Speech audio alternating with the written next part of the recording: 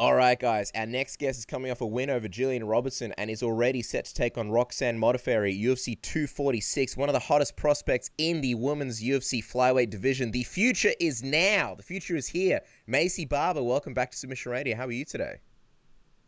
I'm doing great. How are you guys? We are doing very, very well. Thank you so much for joining us. We see you're in your car. There's people doing jumping jacks outside, but of course we're the ones doing jumping jacks, Maycee, because it's good to have you back on the show. It's been just over a week ago since the anniversary of your official UFC debut. So where you finished, by the way, Hannah Cyphers in the second round in your home state of Colorado. First off, we have to congratulate you because we love a good anniversary here on Submission Radio. And secondly, how did you reflect on that occasion? Did you celebrate that milestone at all? I believe it was a Sunday, so I was just, getting ready to start another week of training, and that was, it was about the time that I had just gotten official confirmation for the fight, for January 18th. So kind of just a lot of excitement, and it's crazy to see where I've come from, so I'm happy. Do you ever look at it sort of like that's one anniversary? Do you ever look a year from now sort of where you'll be? Like, do you think you'll potentially be, celebrating, I don't know, maybe, or preparing for a championship fight, maybe looking back on a title win? What do you think the next year is going to be like for you? I do, I actually said that, look at where I've come from in just a year, like a year ago, from where I was to where I am now. And I can just imagine, where I'm going to be 1 year from November 10th of this year. So because I know you like to set alarms and plans and calendars. Yep. When do you sit down and do that for 2020? Have you already done that, or is this something that you're looking to do once the year is over? What's the procedure like? Well, I always keep track of things and I always plan things out, but right now the countdown is for January 18th, and that fight coming up. We have just under 9 weeks, so we're like 8.5 weeks right now. So I have that on my phone, and then also the other countdown to 23. But yeah, that's it. Those are my goals, and those are what I'm really focused on right now. Nice. Well, of course, the task at hand is Roxanne Modafferi in January at UFC 246. So I guess the big question is, how did this fight actually come together? Well, we knew that I wanted to fight January 18th, and then we also knew that a lot of the girls in the top 10, they're already booked, so we kind of took a look at the ones that were available, and we were offered Lauren, and then Lauren was taken away, and then we were offered Roxy, and then I said yes. And when I was offered Roxy, they actually were like, we have Roxy, and she's already in, so it's kind of like what we're into. So, yeah, that's kind of how it came about. I mean, it's a really exciting fight, and we can't wait to see it. But I guess some people would be questioning, why not Paige VanZant? Why wasn't her name sort of coming across your desk? It seems like the fight that everybody wanted to see. What happened there? Did the UFC at all try to pursue that one for you? It did, yeah. They offered it to Paige at 125. She said no. From what I heard, she said she wanted to fight at 115, but she would need more time. So as far as I know, it's offered to her at 125 when she wants to take the fight at 125. And other than that, it's kind of like, I'm just going to keep doing what I do with my career. And when she decides to fight, we'll fight. I mean, there's so much steam behind this fight, you and Paige, and obviously she sort of put out that list where it was like she tagged everyone in the division except for yourself. Do you think that her wanting to fight at 115 was sort of a legitimate reason, or do you think it's because she didn't really want to take the fight with yourself? Honestly, I don't think she could ever make 115 again, and it's been said multiple times that, her family would not support that, and I can understand it. I mean, like, the cut to 115 does not make sense for her, especially with her new addition. But honestly, I've moved past it. I'm focused on moving up through the ranks, and when she decides to fight, if she decides to fight, then I'll still be here, and I'm totally down to go and beat her up. But until then, like, I'm really not worried about it. I don't care either way.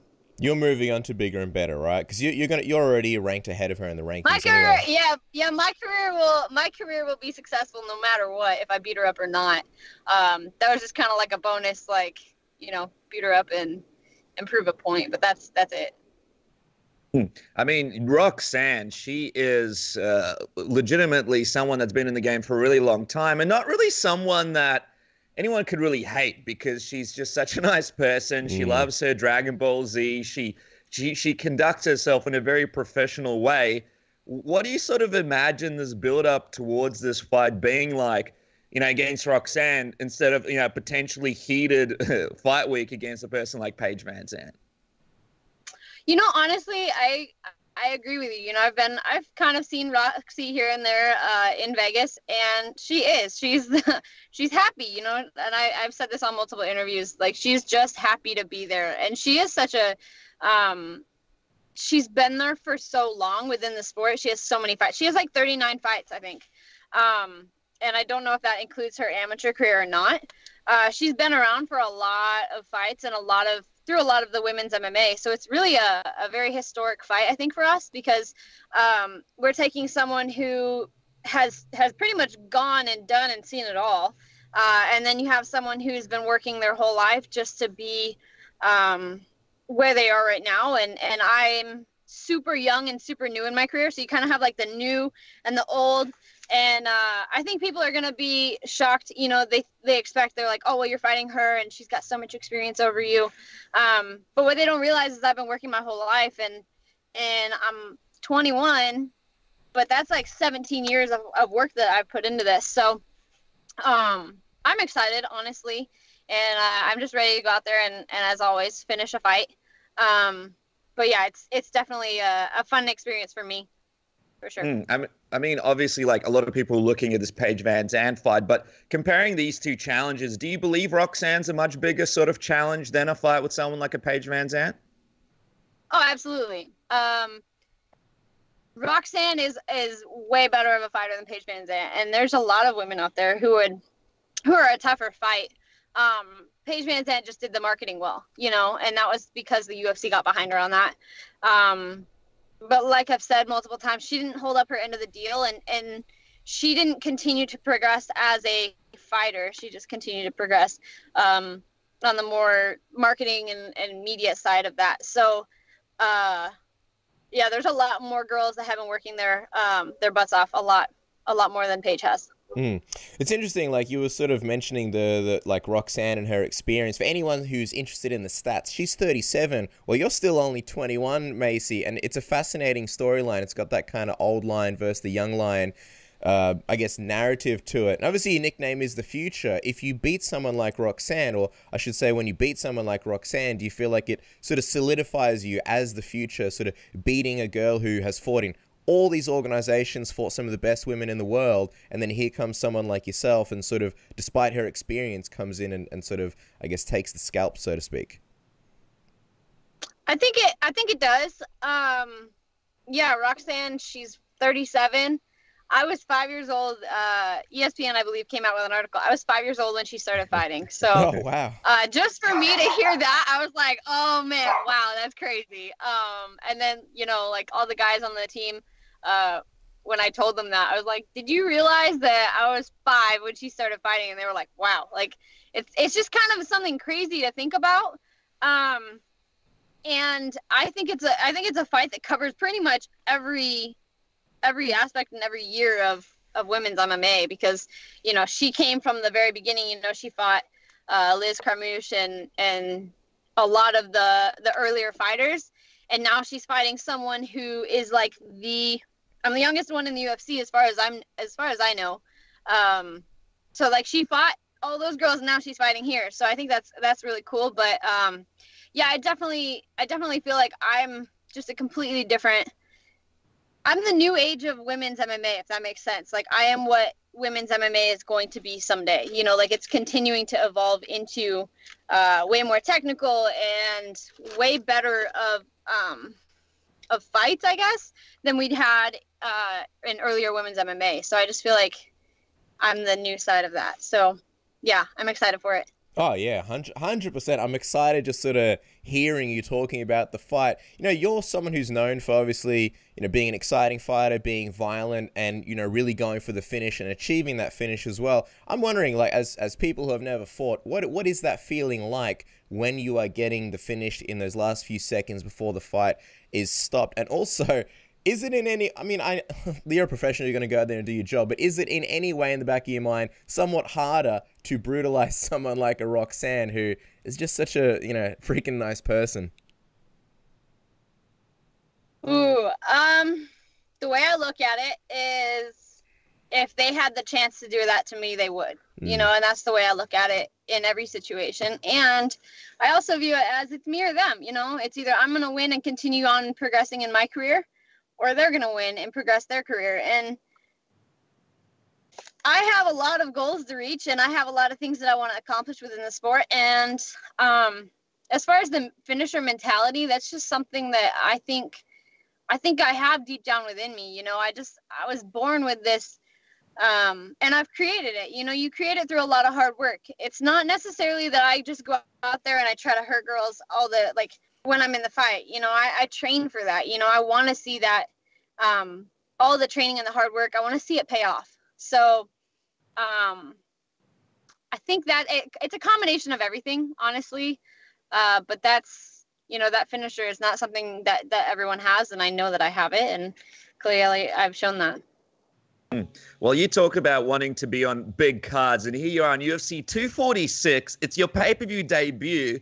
And this is also a step for you from going from fight night fighter to a pay-per-view fighter. I mean, how does it feel? I mean, you mentioned countdowns. How does it feel to have that countdown to your pay-per-view debut in January? I'm excited. Obviously it's new. But I don't expect anything too different other than, you know, it's just an honor to be able to even be, one, in the UFC, but two is to be on a pay-per-view where, you know, it's not just people that can just tune in and watch. Now they're actually like, oh, if you want to watch it, you have to pay to see it, and you have to have a reason. You know, people aren't just going to pay for something that they don't really care about. So that's kind of an honor, is to know that people actually care enough to want to buy and pay to see you fight. So it's exciting.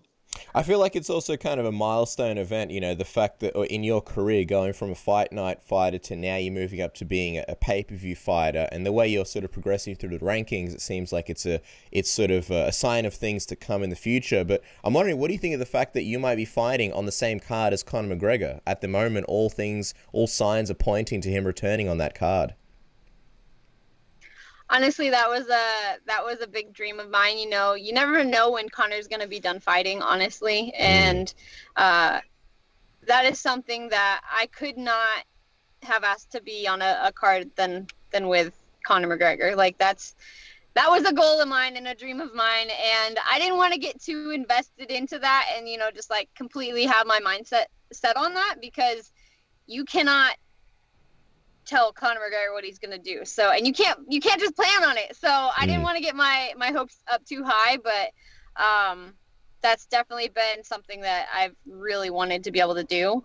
And I feel like it's part of history. You know, he's one of the biggest in the UFC, and he is one of the biggest in the UFC and in a lot of the fight world. And to be able to share a card with him and be on that is incredible. Did you ask to be on this card specifically because he was on the card, or was that just the date that the UFC proposed to you? No, I asked for this date, and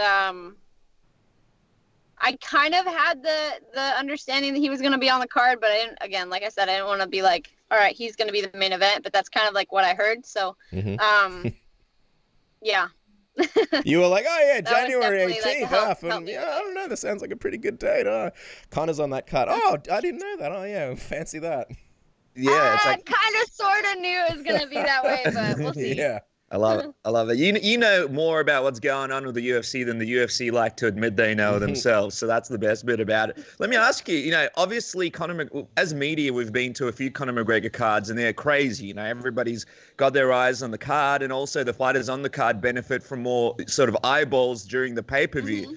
But what are some of the other things you look forward to sort of being on the same card as Conor McGregor? Like, for example, are you looking at possibly learning something from him, maybe crossing paths with him, seeing how a guy like him handles, the attention that he gets, considering, you're the future and you might be in that position one day? You pretty much named a lot of things that go on in my head on a daily basis. Yeah. I always try to learn something from, people who have made it big in the sport. I also try to learn everything from as many people as I can.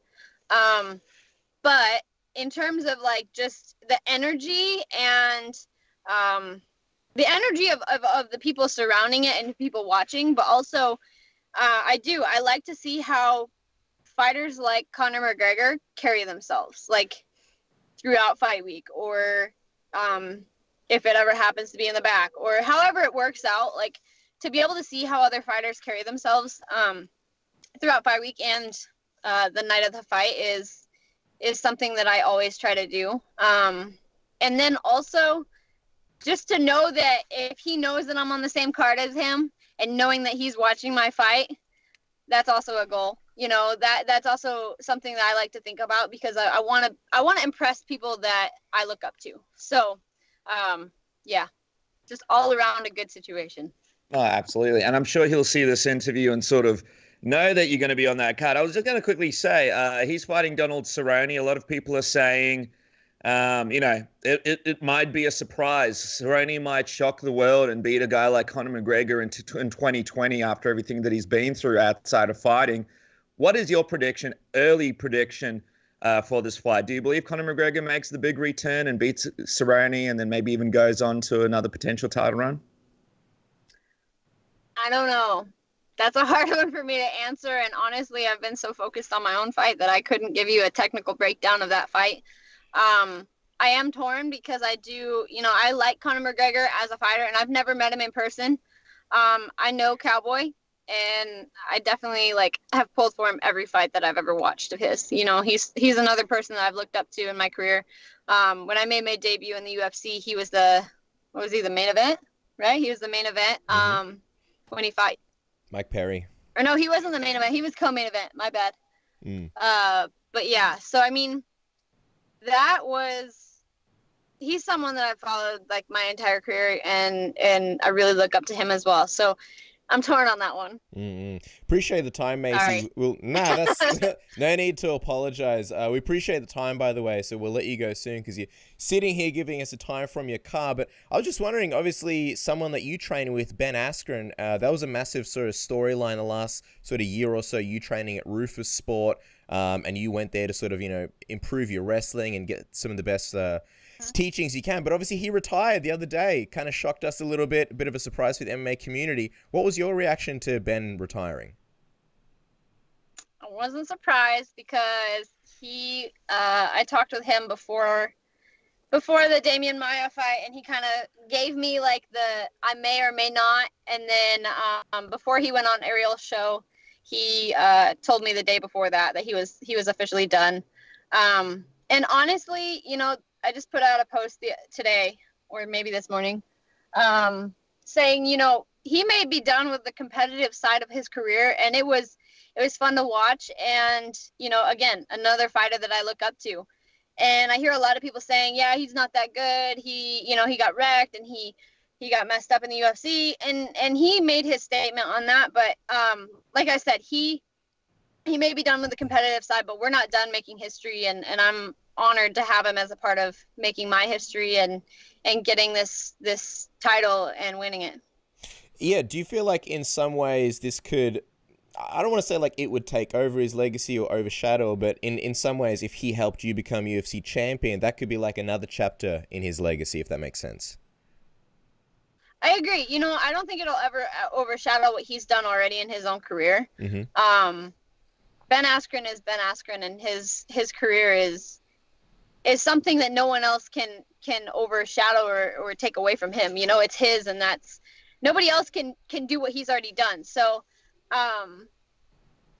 yeah, I think it's just another addition and another chapter in creating and making him continue to be great. I don't know how to explain it. It's just, it's not over for him, if that makes sense. Like, he still has many things that he's going to accomplish outside of the sport, and with the help of mine.